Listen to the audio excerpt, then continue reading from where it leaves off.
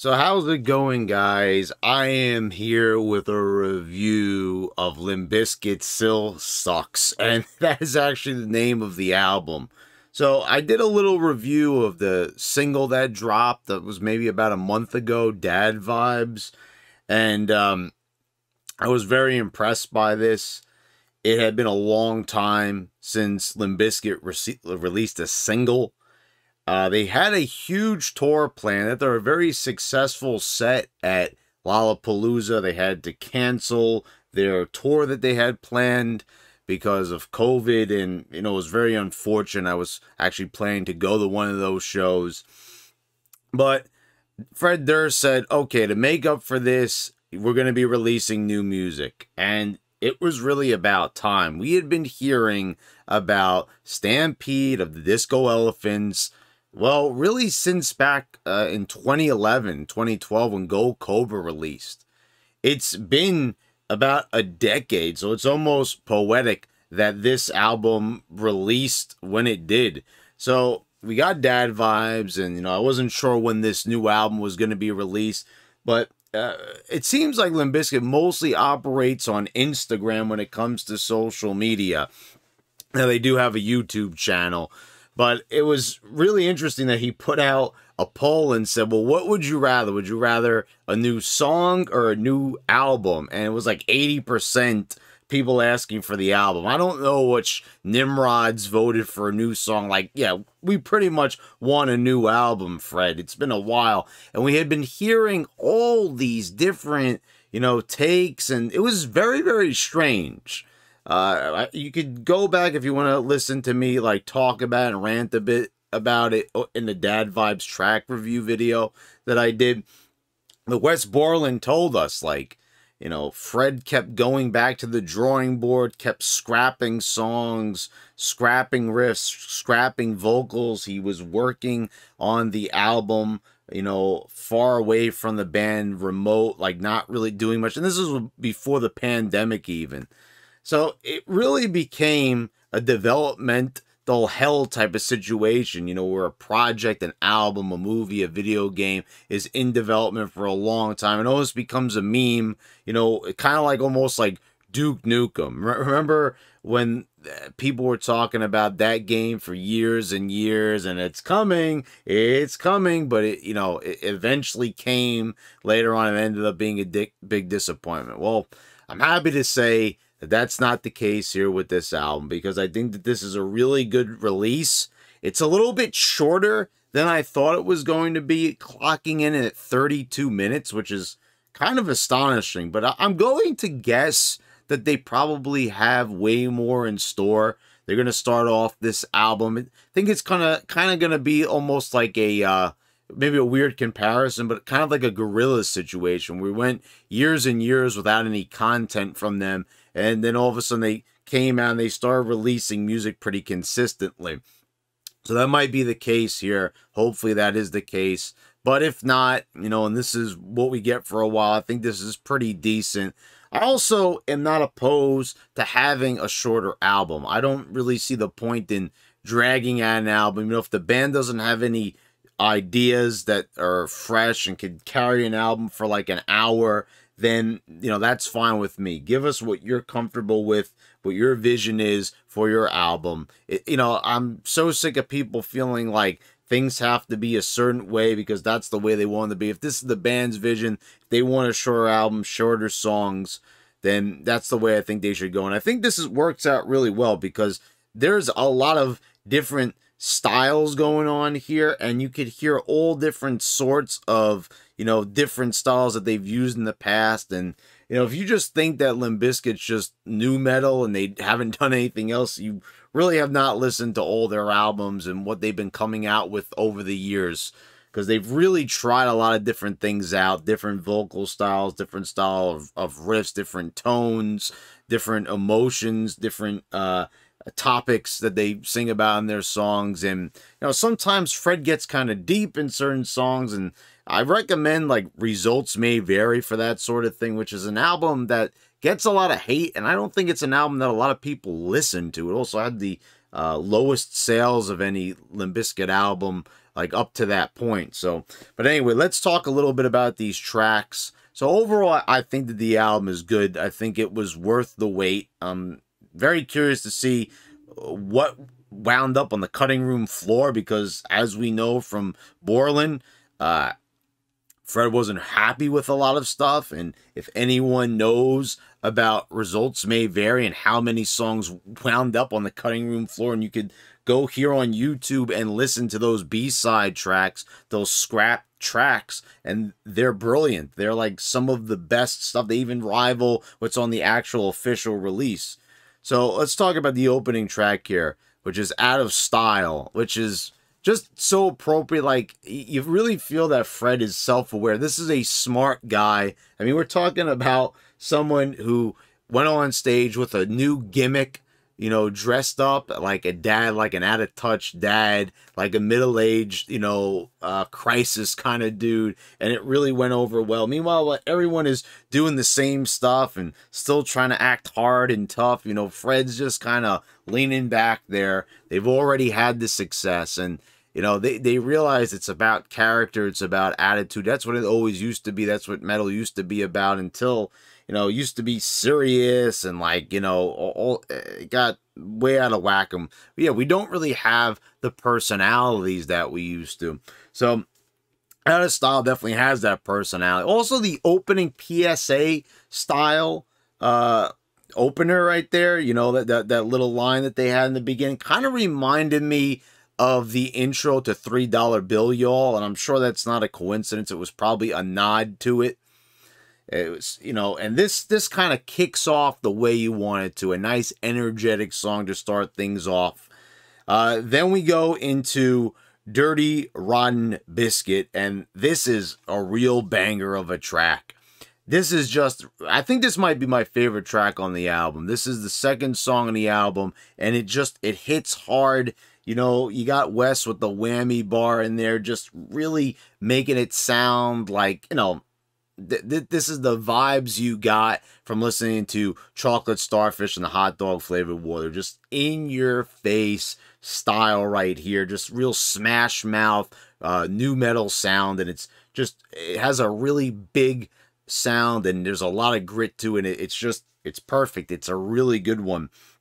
Dad Vibes is the third track on this album.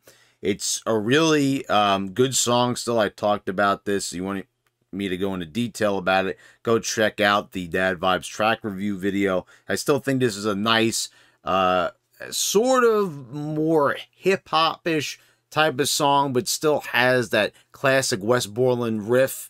But, you know, Wes is not going, like, all out in this song like he is in a track like Dirty Rotten Biscuit. Like, there he's really just, you know, really playing his heart out in that one. But yeah, Dad Vibe's still a good song. I know a lot of people were divided. A lot of people on social media talking to me about that song, saying that, you know, they weren't too crazy about it. And I don't really know why. I mean, I think it's maybe a little bit different. If I had to really pick an album where I think it would belong best on, other than this one, it would probably go on Gold Cobra. It just seems like it has that more melodic style that would be more appropriate for that style of album. And of course, that being like their most recent album, it does make sense that they'd have a song in that style. Turn It Up, Bitch is probably the first song where they actually mention nu metal by name, meaning that they're like really self-aware. This type of song has more of a hip-hop vibe to it. It's more chilled. It's more laid back. You know, Wes kind of, kind of gets to sit down a bit and take a break on this one. There's, you know, not really that much guitar going on here, if anything at all, from what I remember.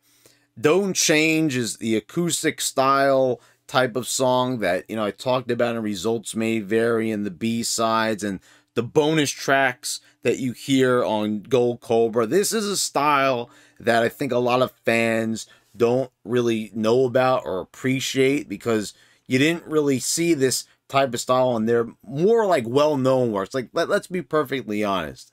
When someone sends Limp Bizkit, probably the first thing they're going to mention is either Significant Other or the Chocolate Starfish and the Hot Dog Flavored Water. I mean, those are the two best-selling albums without a doubt, with their most popular songs on there by far.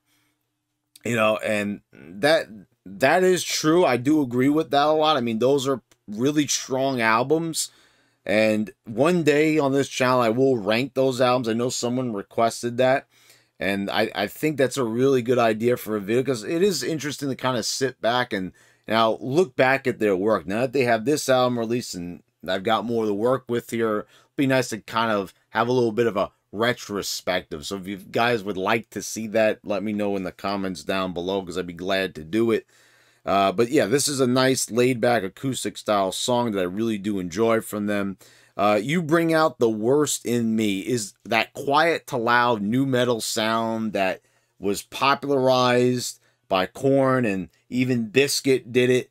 Limp Bizkit really did that quiet to loud sort of thing more on $3 Bill Yo, their debut album. They didn't really do that kind of thing on their other album. They kind of really, like, if you listen, most songs would just go straight into that energy, you know, but they did it a few times, but not really as much as other bands did it. I mean, it kind of became a stereotypical kind of samey thing for a lot, but, you know, it's still a sound that I do enjoy. But that initial shock has, you know, that has worn off over the years, but it's not really there for that. It's a style that, you know, I enjoy, and it's good to kind of see it back here. Love the Hate is another self-aware style song here, where we've got two guys talking to each other, you know, about how much they hate Bizkit. And, you know, this is like a great song, because this is something I've talked about almost every single time I review like a metal album from like a band like this that's controversial, that not everybody likes, a lot of people hate. And I've talked about this like with Suicide Silence and Asking Alexandra, and, you know, and just, it's not just those bands, it's just metalheads in general. As much as I love this genre of music, and this is the genre of music that, you know, resonates most with me, I seriously hate the fans. Now, not that I hate everybody. Of course, I like other people that listen to this style of music. That would be silly to say that. But I don't like the judgmental attitudes of a lot of metalheads and them trying to rank what is music and what's not. You know, like, they don't even say if it's mellow or not. They just classify that it's not music and everything. And, you know, the musicianship of these people. And it gets tiresome. And the old, you know, Nickelback arguments. And that's not metal. This is not metal. This is more hard. It's like, we can't just sit back and enjoy the music. Think out of almost everything.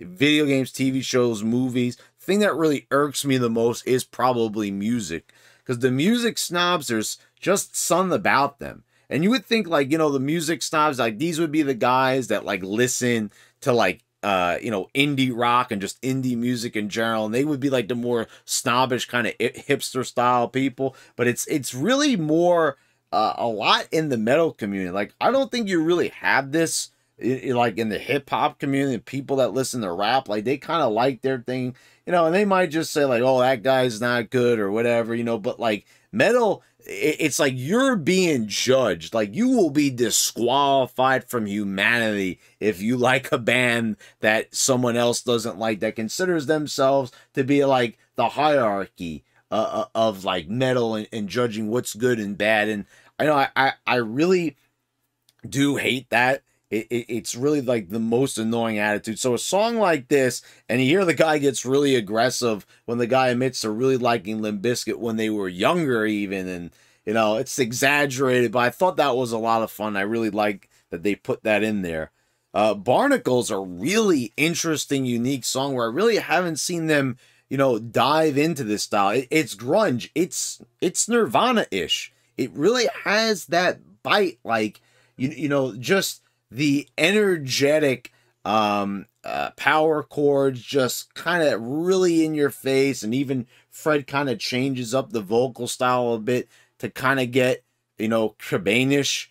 And, you know, we know that Fred likes Kurt Cobain. He even has on the bonus tracks of Gold Cobra, My Own Cobain. So, I mean, we know that Fred is in, and I mean, you know, Fred, obviously, we see different types of styles and things that he's borrowed from in songs. And, You know, it shows that he does have great taste, that he's a creative mind, and it's nice that, you know, he got a song here that I think it really does like Nirvana justice. Like if you're gonna have a song that's sort of like a tribute in the style of Nirvana, I think that this is kind of how you want it to sound. You know, and you don't really hear this too much in music in general. You know, it's either like a Nirvana like parody or something like that. But here, Fred's actually going for a Nirvana style song. I think it works out really well. This was a nice surprise.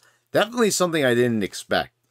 Then we've got Empty Hole, which is another acoustic style song, which it's a short song. It's under 2 minutes, and it's, you know, you could argue it's almost like some of those classic interludes, and you heard a few of those over the years on various albums. I mean, we had them on Significant Other even. You know, these little short songs that are at the end of other songs that don't have their own individual tracks. And this was something you could also see if you listen to Results May Vary on Spotify, where they do break them up, where you do have certain songs. And, you know, I like these kind of tracks. I like this kind of vibe. I like the more downtrodden side of Limp Bizkit. I think it's one of the more underrated, underappreciated sides of Limp Bizkit, as I mentioned before. So you have another one right here like that. Pill Popper. This is a song that some other bands have done. Maybe not a lot of them, but I could name a few. I wrote down a few. This is about like the pharmaceutical industry and like medicating the population, basically. You know, medication's the answer for everything nowadays. So this is something they've addressed over the years. Korn did Pop a Pill. Edema, you know, that might be a little obscure for some people. They did a song called Better Living Through Chemistry, which actually predated the Korn songs. I'm sure there's many others. I don't know all the others. I haven't listened to every band ever. But as far as like metal and new metal style bands, that is the songs that come to mind when I think of this style. And I think that's a topic that Fred and the gang have not covered before. So I do like this song as well. You know, they did it. This is kind of a song that also reminds me a little bit of $3 Bill Yo, where they kind of sort of felt a little bit more political, a little bit more societal. You know, now they, of course, have judged society through all their albums, but this one kind of had that more brash punk attitude style where you would have like, we're criticizing the establishment and the way how things are. So yeah, I kind of like that it does have nods to $3 Bill, which I think in a large part is a very forgotten Limp Bizkit album. And, you know, that is an album that it is a very gritty, raw album. And it has a lot of screamed vocals. You know, Fred had not really perfected his vocal style. I think his vocal style definitely improved from that album. You could argue, and I would even say, like, that sometimes it's not quite where I want Fred's vocals to be, but that's because that's where they were starting out. So this kind of brought me back to that a little bit, but we don't have the scream vocals. It's pretty much almost assured that they're never going back to that song. I think that's actually a good thing, really. We've got Snacky Poo, which, you know, you get a nice loud chip crunch sound in the beginning. And this is another sort of laid-back, silly hip-hop style song to kind of close things out. And then we get something that's very reminiscent of older albums. They didn't do this at all on Gold Cobra, but that, you know, that silly, very 90s style. This was something very popular on 90s albums. You could see this on different albums, like Bloodhound Gang. They're not a metal band. That's something that comes to mind, with various skits with band members doing all sorts of crazy comedy style things. But we have like Wes Borland getting an interview with a very comedic sounding, very stereotypical interviewer style voice. I don't know who's voicing that, but Wes is just going, yep, uh-huh, That's right, and I thought that was pretty funny. That was something unexpected. I didn't expect them to go back to something like that, especially when it was absent from the last album. That is something that is 90s as fuck, you could definitely say. Finally, we get the last track on the album, Goodbye, and this is a very Everlast stylish song. If anyone's ever listened to Everlast, the acoustic guitar playing hip hop connoisseur. I'm a fan of Everlast. I never really listened to the guy, but I have a friend that absolutely loves the guy. He actually performs himself, like at local bars, and he plays in the style of Everlast, and it's, you know, it's quite endearing to be that inspired by somebody. But I like this track. I mean, I like going out on the low note here. You know, they could have just had Wes go crazy and Fred go nuts and just kind of play themselves off, but you know, they don't really ever do that too much when you think about it on past albums. They've always kind of mellowed out at the end, and I always like that style. I mean, you want to go off with a bang sometimes, but sometimes it's nice to just have a nice little melodic song to end things, and that was, you know, really enjoyable. I like these styles here of, like, you know, you got Everlast and Nirvana, and I'm definitely getting those vibes. And maybe on the last track, I'm pretty sure about the Nirvana one, but I'm pretty sure on the last track, you know, that is what they're going for, but maybe not. You know, but I kind of was getting Everlast vibes from it. So yeah, overall, I thought this was a really great album. I think the show stealer, as I said, was Dirty Rotten Biscuit for me. That was a lot of fun. A lot of, speaking of fun, a lot of fun little tracks, you know, little jokes and digs thrown in there. A lot of pop culture references.